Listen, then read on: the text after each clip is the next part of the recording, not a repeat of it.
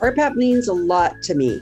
I was in practice already for about 11 years when RhPAP started back in 1991. It was the first time that anybody had really done anything coordinated across the province to look at improving the supply and training of physicians for rural Alberta.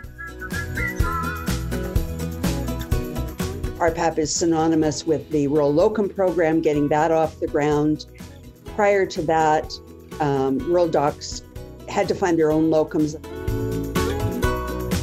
I think the other big thing that we credit RhPAP with is starting the Rural Alberta North Residency Training Program, and having those residents trained in rural Alberta and being able to help with that training has improved the quality of medicine in the rural areas and given us a definite leg up with recruitment of physicians.